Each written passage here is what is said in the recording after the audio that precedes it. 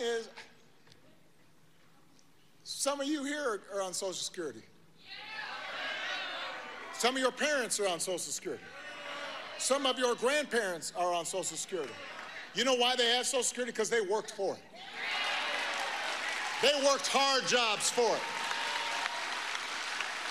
They have chapped hands for it. They had long hours and sore backs and bad knees to get that Social Security. And if Ron Johnson does not understand that, if he understands giving tax breaks for private planes more than he understands making sure that seniors who've worked all their lives are able to retire with dignity and respect, he's not the person who's thinking about you and knows you and sees you, and he should not be your senator from Wisconsin.